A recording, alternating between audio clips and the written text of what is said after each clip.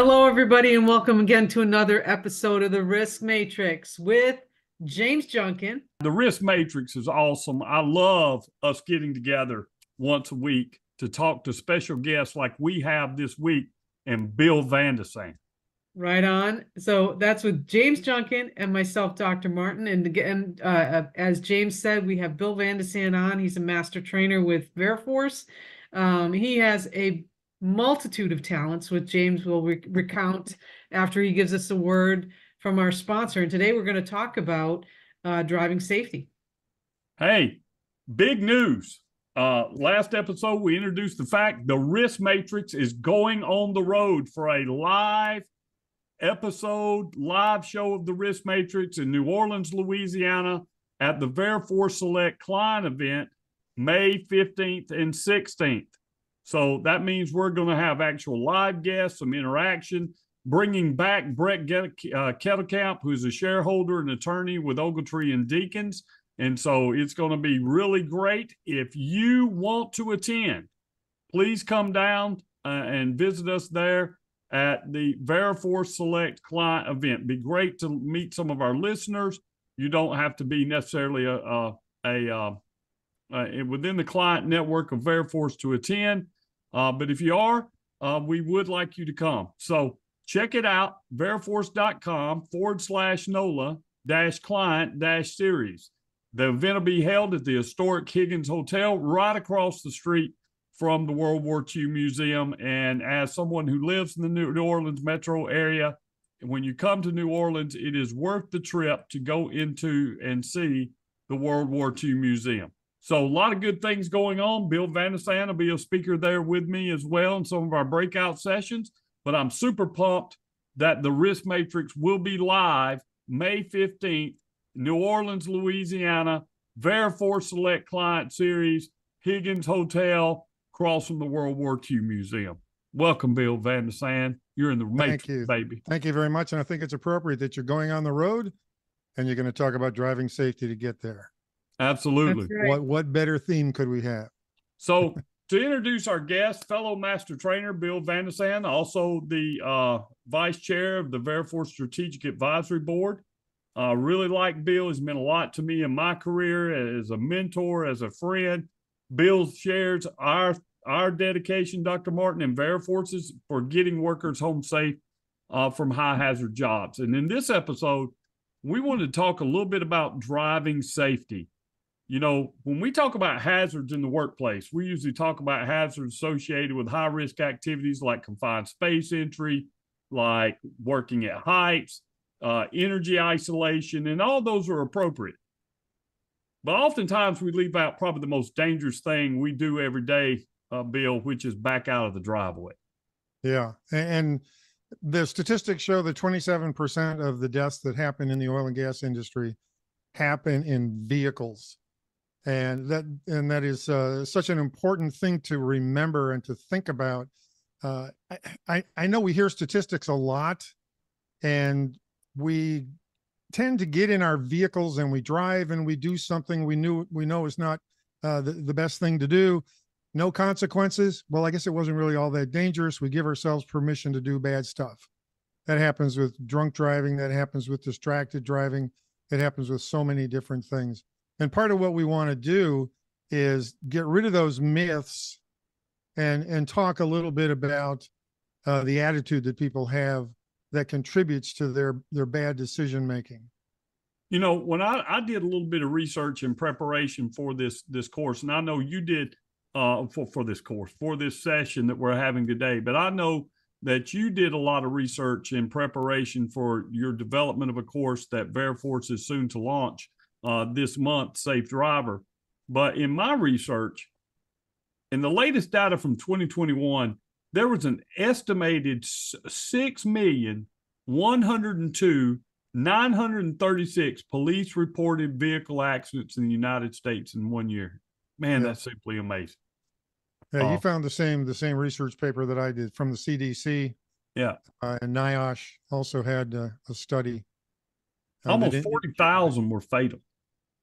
Okay, but let me add in here as somebody who's been former law enforcement, those are the ones that are reported that go on a police report. Okay, Absolutely. so we're talking a small fraction of vehicular accidents that happen in the United States in a year. So yes, that's big, but it's much bigger. It's much bigger than that. But I'd like to come back to that, Dr. Martin, and kind of supplement that data for a second. So if you look at the 6 million number of police reported accidents and 39,000, almost 40,000 were fatal, that gives you a death rate of 0.7%. But Bill, say that again about the percentage in the oil and gas industry of overall fatalities. How many of those were automobile accidents? Overall, 27% were involved a vehicle, whether it was on the highway, whether it was on a site, whatever the location and the type of vehicle. It's everything from your small car to your motorcycle to your light duty truck to your F-150, all the way up to forklifts and other vehicles.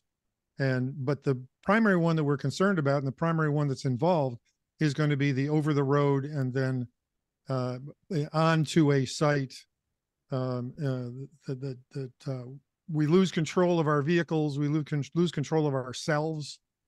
But 27%, I mean, that's, we're almost at a third. We're somewhere between a quarter and a third. And the numbers that you cited were rather large, and they're accurate. So you're 26 times more likely to be injured or killed in an automobile incident in the oil and gas industry versus that of the general public. That is amazing. Yep. That is amazing. So that's something we want to talk about today. We want to hear about your research into driver safety and what Veriforce is doing in order to offer an opportunity to try to mitigate and reduce that number to get these workers home safe from high hazard jobs that include driving. I don't think a lot of the research is going to be a big surprise, but what's a surprise to me is the same thing when we do programs like H2S, and we discover, for instance, that having a 20-minute video and a 10-question quiz is inadequate. We're still killing people. It's not news, but it's what are we going to do about it? And we covered that with H2S. Now it's a 3.5 to 4 hour program that you've got to go through. Now, and when we think about driver safety and all the rest of that, what I've discovered is there are 4 key elements. It's going to be, what are they? I wrote them down: speed, tailgating, impaired driving, and distracted driving. And I put in a 5th one because if you look deeply into the context of each one of those, it's attitude. It's attitude. It's what we think about. It's that getting permission to do something that's wrong. We give it to ourselves because there are no consequences. Mm-hmm. And that leads to a little bit faster, a little bit faster, a little bit tighter on the driving. I used to do defensive driving, National Safety Council version of defensive driving. And one of the things that I would do when I started all of my classes would say, my name is Bill Vandesand. I'm going to be your instructor today, and I want you to know something. Nobody, and I mean nobody, cuts me off in traffic. And usually you'd get this, what are you going to, I say, it's real simple. You know those reflective things we've got, those mirrors? I can see that guy in the background that's going back and forth like this, and I know exactly what he's doing. He's cutting in front of people. So immediately I start to slow down, back away, give a little extra room. That person comes up, I gesture to them, there's your spot, because he's going to go in there anyway. Yeah. So my attitude is, I don't want to be involved in a collision. And the simplistic way to put it, and I've turned it into a motto, if you will, for our program that we developed for Veriforce. And that is, I intend to drive to get from point A to point B without having a collision. That's my attitude. That's my filter. What's going to contribute to doing that? Not speeding, not being distracted, not being impaired, and not tailgating. And there are lots of other things that we can throw in there as well. So Bill, I know that you were a really good National Safety Council instructor because I actually took that for one of my companies, took that, and there was a question on the test. I got one wrong. I got one wrong, and I'm gonna own it. I'm gonna own it, Bill, because this goes to your story. It asks you, you see somebody behind you weaving back and forth and acting erratically in traffic. What do you do, right? And I picked speed up to get away. Well, Just depends, right? That was wrong. That answer was wrong. For those of you listening, and Bill's answer was right. Right, you move to the right and let him pass. Right, because you'd rather be able to see him in front of you than trying to escape them. But I'm going to own that. But you're a real good National Safety Council instructor. Now there. you completely come clean, and I'm sure that you feel much better. I do. You can rest easy. But now I'll never get it wrong again. That's right. Yeah, the I'm problem not is going to say I've never sped up, but the problem is with was it Sidney Decker with his book Drift into Failure, and we'll focus on that one, and then we'll drift into failure in other ways when it comes to defensive driving. Absolutely. You Yeah. know, I wonder if in your research, Bill, what is it in the oil and gas industry that makes driving so much more hazardous than that for the general public? I mean, the general public's numbers are atrocious. Looking at 2000 in COVID, average 107 fatal car crashes a day. 2021, 118. 2022, 117 fatal accidents a day.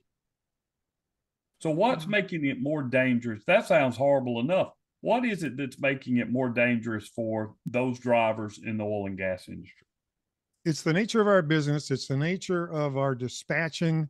It's the nature of the way that we schedule people, that we have extended hours. People are working 12, 14, 16-hour shifts, and then they've got a 3-hour drive to the next job, and they do that the same night as they finish the job. So extended hours, long commutes.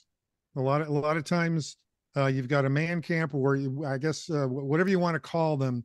You've got an outpost where people go to live while they're working in the oil and gas industry.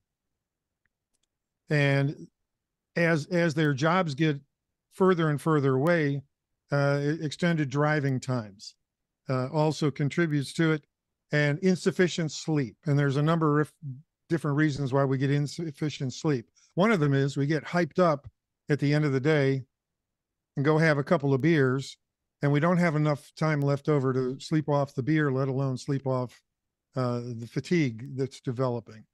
And people don't adequately understand physiologically what happens when you get into sleep deprivation, and you don't make it up in one day. It takes days and days to make up for that lost sleep, and you're now prone to being fatigued. You're prone to falling asleep. Another National Safety Council, one of the quotes in one of the little videos that I really liked was, the problem with fighting sleep is that sleep will eventually win. And that's when, no doubt. No doubt. I think all of us can attest to that. I've fallen asleep while driving before. I find that when I'm traveling a lot on long trips, and I routinely make a trip that's 5.5 hours to 6 hours of drive time on the highway, I find listening to podcasts like the Risk Matrix helps me stay focused and engaged, mentally engaged, as opposed to listening to the radio where, you know, it's just kind of on in the background, that kind of thing. That's just something I do to stay awake. Here's some other statistics about Texas, and Texas is very important in the energy markets for the United States, and where a lot of this activity in the oil and gas industry is ongoing. The most fatal accidents in 2022 happened in Texas. They had 4,496 fatal car crashes that year. That was a 36% increase over 2019. And here's something else that's a correlation. Texas has the most total lane miles of any state. More roads, more highways at 654,923 miles.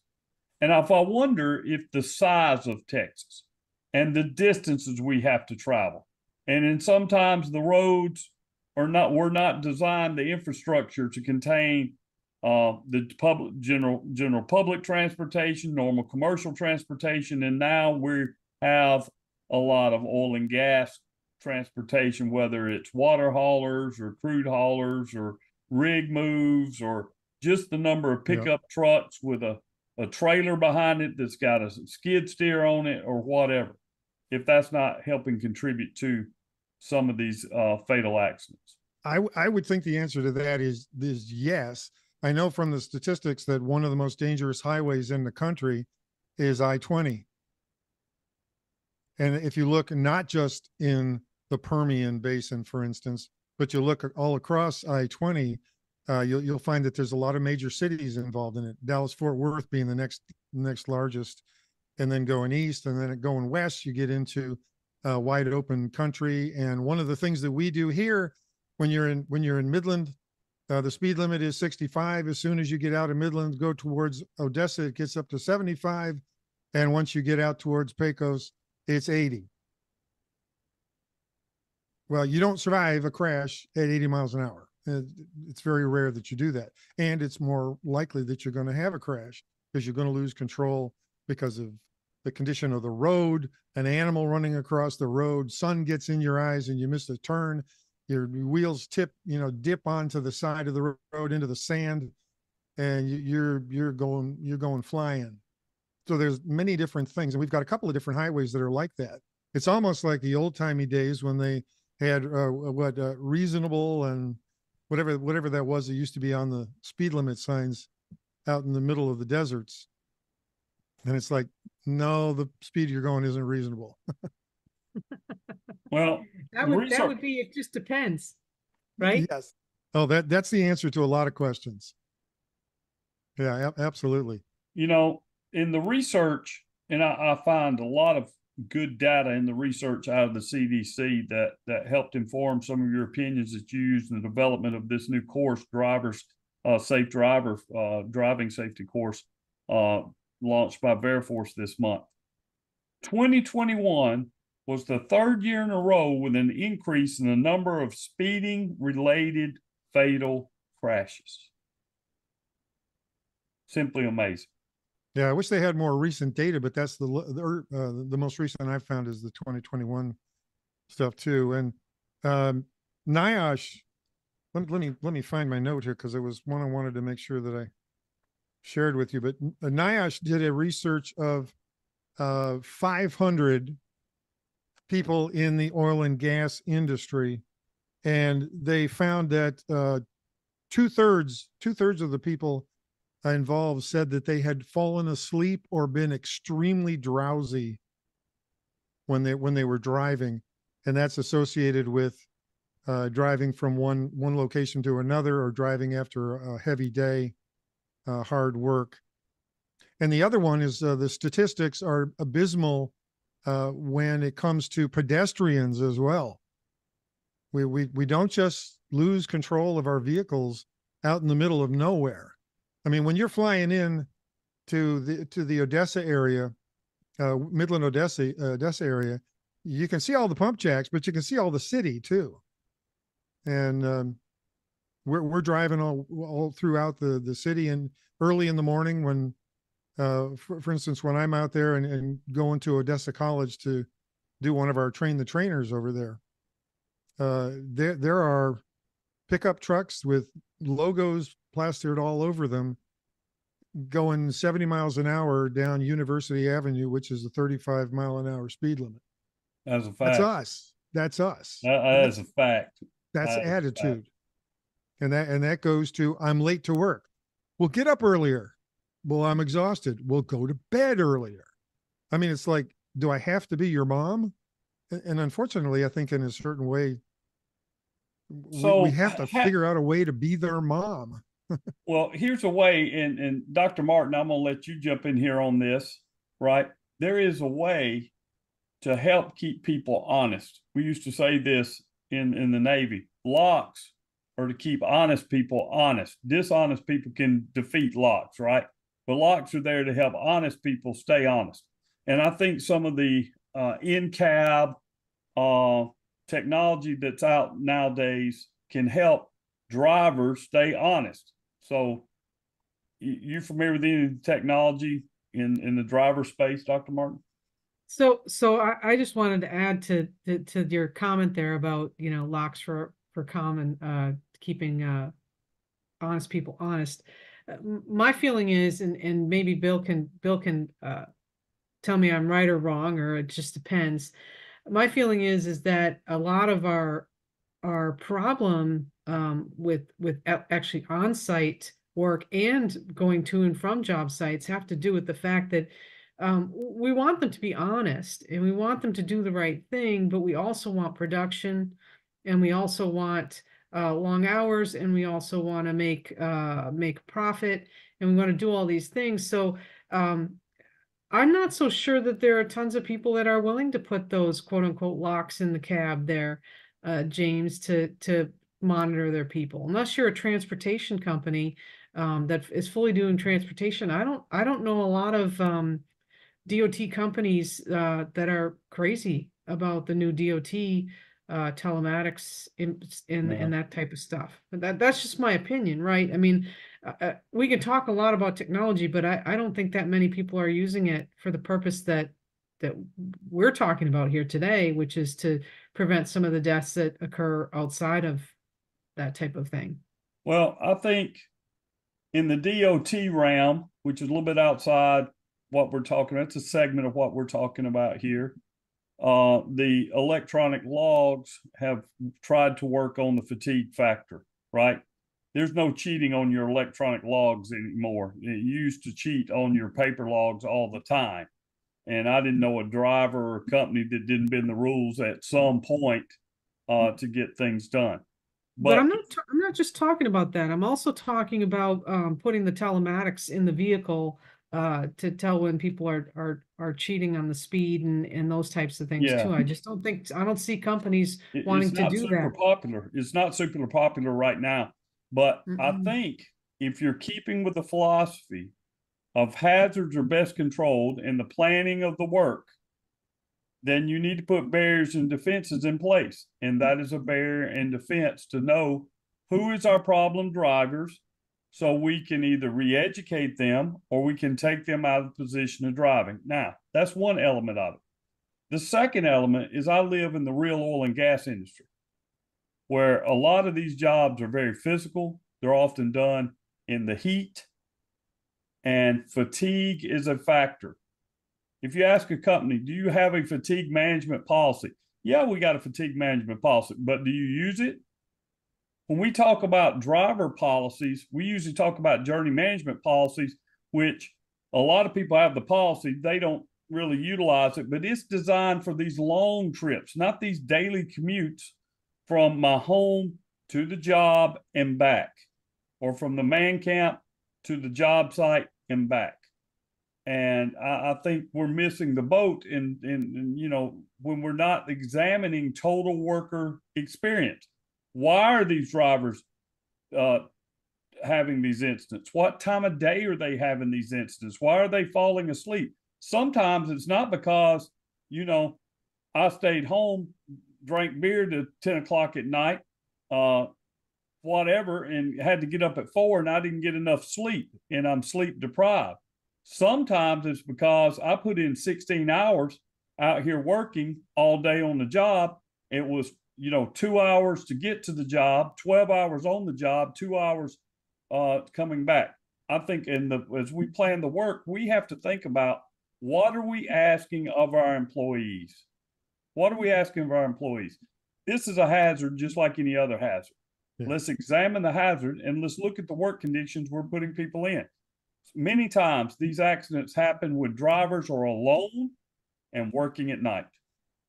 What's your lone worker policy? So it is a huge issue. Okay. Texas leads the nation in speeding related fatal crashes. 1,387 in 2021. They followed only secondly by California. Now, those are two very populous states, so more people, more accidents, right? But still, this fatality number for oil and gas workers seems to be outside the norm. It seems to be way more than what we're seeing across other industries and way more what we're seeing from the general population. So if I want to keep my workers safe, I probably need to start thinking about things that we can do from a control standpoint that reduce driver fatigue, increase driver focus, etc. And I think that's one of the values of Veriforce's new driver safety program. So you were immensely involved in the development of that program.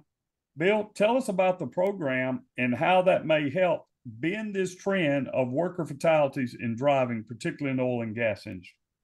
Once again, one of the things that I took as a guidepost was the development of the H2S program. And the reason I bring that up again is because it got very scientific. It treats the employees like they're intelligent adults instead of just a need to know basis. And what I tried to do was go through and find things and talk about the physics involved in it. And why do you lose control of your vehicle?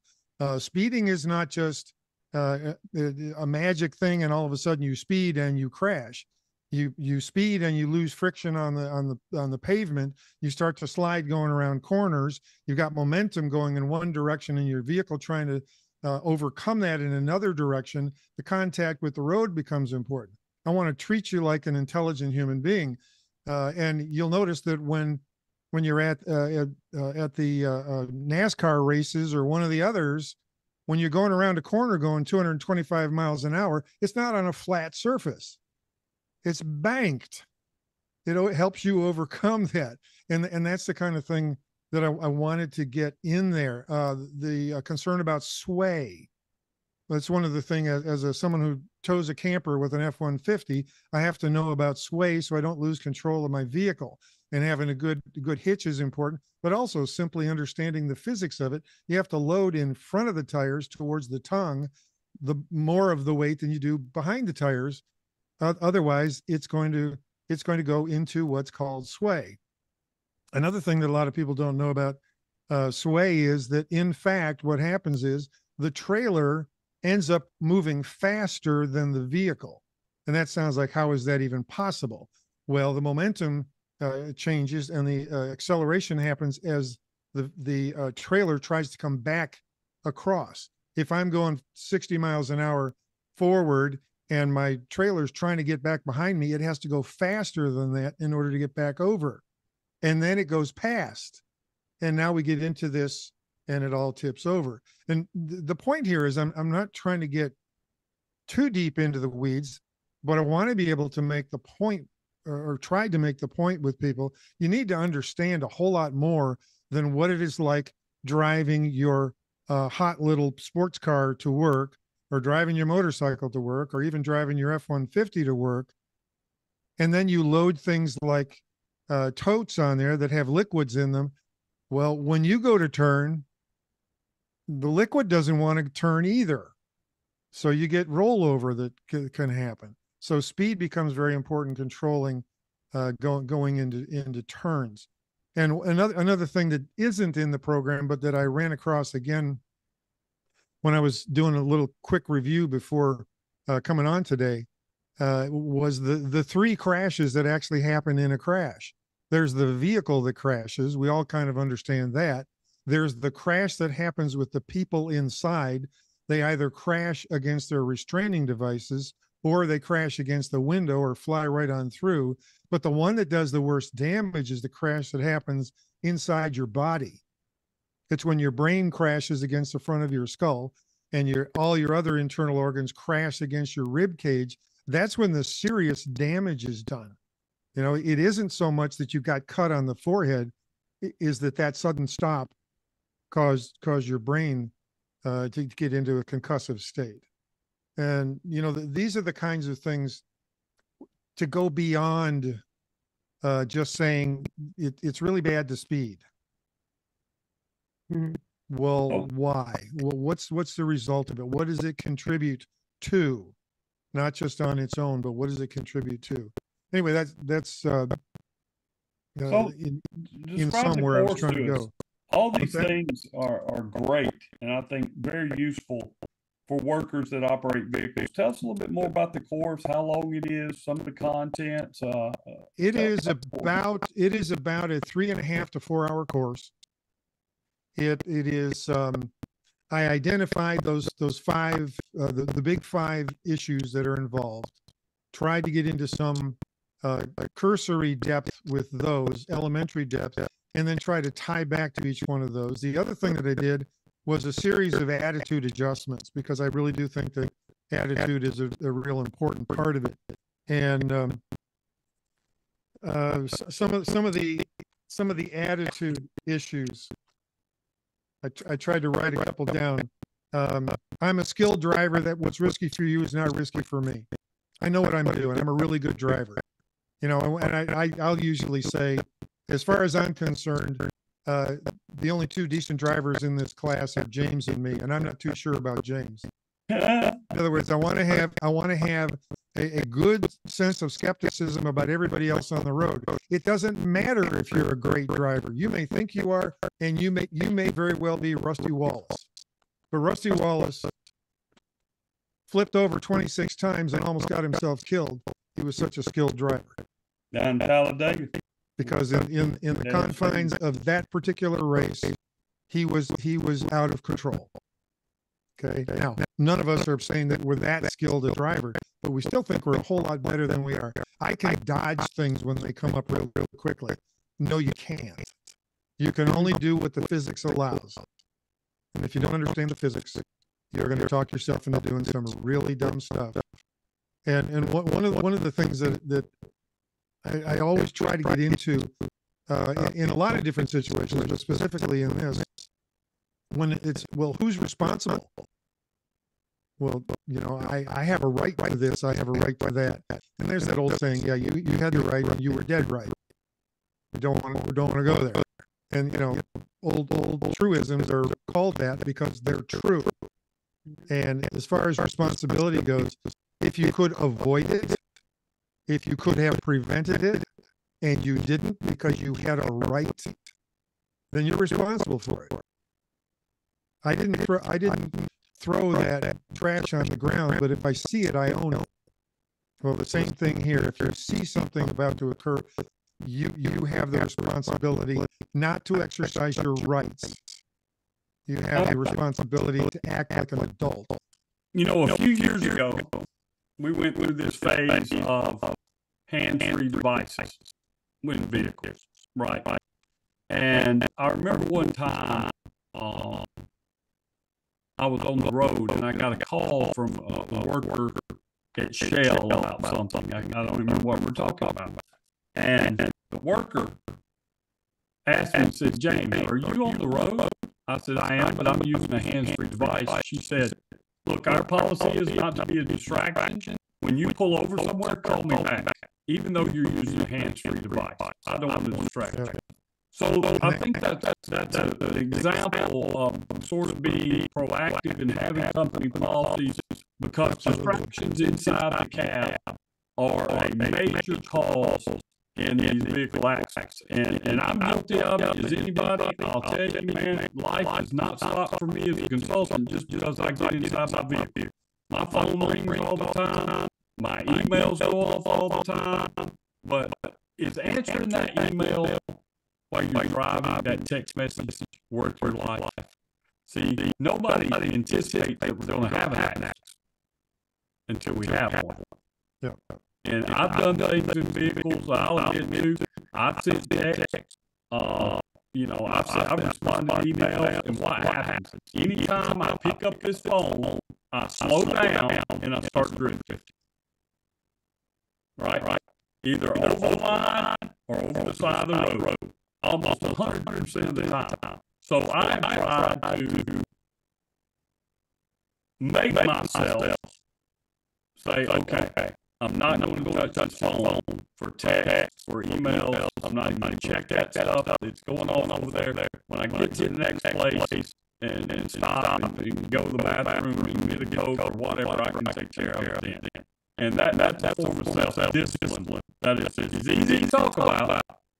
It's harder to enforce. It's easy to talk about, but there are companies that actually part of the journey management is the phone goes off, period, before the car starts, right? It is turned off physically. And I will say this, I've done some work for National Safety Council, and I have kept my hands-free, and I've been up and said that pull over, stop the car, get safe, and then call me back. So, I mean, they take it serious. I had a personal experience that convinced me that it's absolutely true. I was driving down Longview down through Henderson. I don't know if you know that about Texas, but there's nothing that there's Henderson, and there's nothing coming south. 259 is what it is. And then it takes the left-hand turn, goes out to what now is I-69. And very busy intersection. I was talking to my wife on the phone. It was hands-free. And when she finished, we decided where we were going to go to dinner that night. I hang up and I realized I don't recognize where I am. I stop and I look at my map. I missed Henderson by 7 miles. I'm totally unaware that I had gone through that town. Totally unaware. I assume I did run any red lights. I assume I did any pedestrians. I've done that. But the truth of the matter is, I have no idea to this day. And that convinced me. That's scary. It does exactly nothing. Look. It was that long ago. Hands-free device. Dropping on the car. Headed back to my country house in Alabama. No where I'm supposed to turn. Driven out of the road 100,000 times. Got engaged in conversation. Missed my exit. And didn't realize I missed my exit till I was already over the state line. And had to take a 45-mile detour to get back to my house. So the point is, even though we have devices and hands-free devices that let us put phone down, there's still being distracted. And I think that's something that helps contribute to these interactions. We think we're operating safely because we don't have our phone in our hand, but our mind is not on the road. Our mind is engaged in this conversation, and we can miss an entire town or an exit. I've been down 100,000 times. I'm 52 years old, man. I've driven that road for years, at least as a child and as an adult. Wait. I gotta do this here.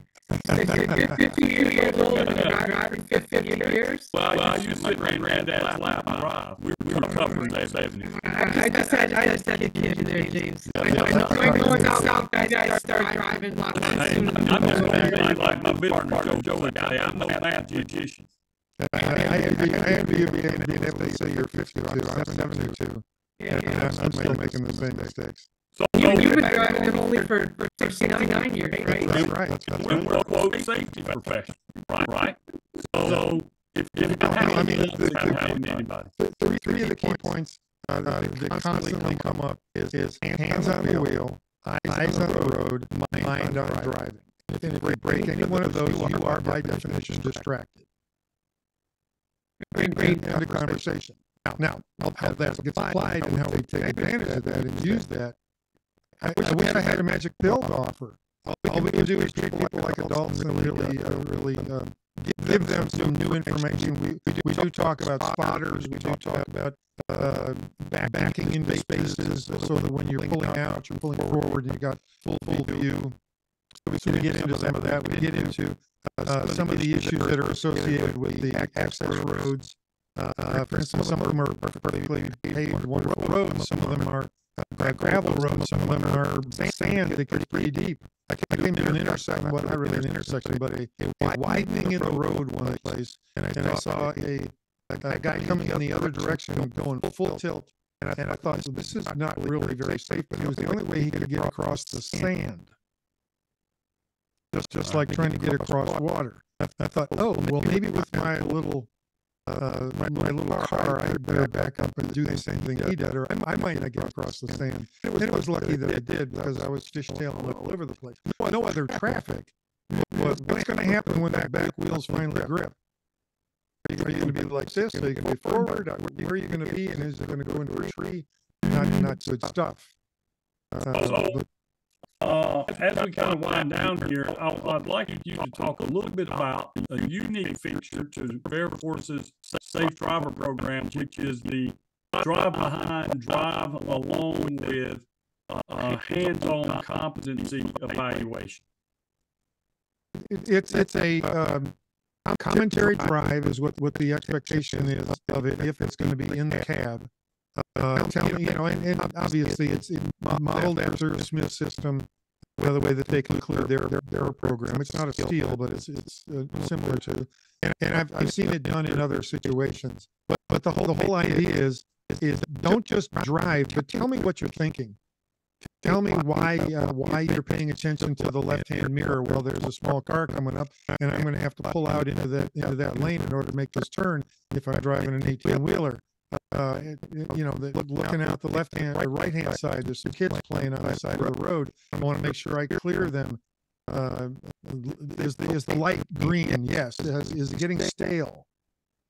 I'm talking about all of these different kinds of things. Now, when it comes to the drive behind, that's going to be the auditor or assessor paying attention to whether you're using your traffic, your turn signals correctly, whether you've got your lights on, whether you've taken the time to actually go and make sure that the reflective striping on your vehicle is clean and you can see it, and you've probably had a walk around. We call it a 6-point walk around: the top, the bottom, the two sides, the front and the back, and it goes obviously deeper, gets into the engine compartment, gets into the cab of the vehicle, and all the rest of it. But we want to promote the idea that the driver's license that I got in 1962 or somewhere around there should not still count. And yes, that's the last time I took a driving test. Things have changed. We have so many more gadgets in our vehicles. We have so many more ways that we can distract ourselves, and we can count because we've got sensors on the side. The rear view mirror starts blinking and beeping at you that someone's pulling up alongside you. I have a friend who the only way he avoids accidents is because of those things. And it becomes so important as a passenger. He hates it when I'm in there as a passenger, because as soon as he starts messing around with the GPS, I'll say, "Where do you want to go? Just tell me how to run your GPS." And he answers his phone. "Give me your phone. I'll hand the phone to your wife. She can answer the phone for you." And he hates it when I'm in there because he drives with his knee. It's like, I laugh, but it's true, right? Do you know who's in the car? And I wonder if he only drives with his knee when I'm in the car, but but he's got the beeper that'll go off so that when he's got his hamburger in one hand and his Coke in the other, at least he won't spill stuff. He may have a fatal accident, but at least he won't spill his Coke. Yeah. So, good grief. And that's another thing that we do teach. Speak up. As passengers, you play a role in it too. It's your life. Speak up, say something. We do stop work routinely in this business. How about when we're driving down the road? Yeah, absolutely. Well, I have a friend that I used to drive with, and they used to say, I've never been in an accident. I don't know why you're saying or screaming or doing all those things. And I said, yes, the only reason you haven't had an accident is because I scream before the moment of impact. And so look, it's 6 of one, half a dozen of the other, right? But I really truly believe that you speak up no matter what. People think they're great drivers, and that's not an excuse. I've never had an accident. Yeah, because I scream way before you hit that person. I've never been killed. It's going to happen one day, or I'll just die, but I've never been killed. Zombie drivers. Zombie drivers. Well, thanks, Bill, for coming on the show. You have been a lovely guest. I Oh, my really goodness. enjoy speaking to you every time I get a chance to. I know James is the same. I think people really should be looking out for this new safe driver course that you put together. I love that it's got the drive along and the drive behind. I think that's a really great feature. Um, when people start to think about what they're actually thinking about, I think it makes you be a little more cautious about what you're doing. So thank you from my heart for coming on and talking to us. Oh, And I'll put it thank over you to for James. thank you for having me. Absolutely. And for those of you that are listening to this podcast and are Veriforce instructors or affiliated in the Veriforce network, Bill and I will be in Midland, Texas at the Holiday Inn on April the 24th. April the 24th. And you should be receiving some information about this. This is an instructor event in Midland, Texas, designed for instructors in that area, but any instructor can come. There's no cost to attend. But in the afternoon session, you should be getting some information in your email about this afternoon session where Bill will be teaching a train the trainer for those of you who would like to become authorized Veriforce instructors in our new course, Safe Driver.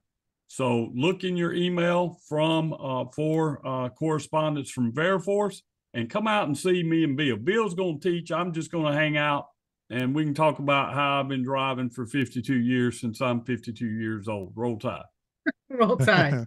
Roll Tide. But thank you for everyone who participates, who listens to our podcast. Again, we're over there on YouTube. Hit that like button, smash that subscribe button. Make sure you're on getting those alerts. New episodes drop every Tuesday, sometime around lunch Central Time. Look for us on Spotify. I have it on my phone. When the episode is uploaded, it lets me know it's there when I can go back and listen to it in my leisure. So thank you again for participating. Thank you, Bill, for coming on and for what you do to bring workers home safe from high hazard jobs. And thank all of you for what you do in accomplishing our mission, which is to keep getting those workers home safe.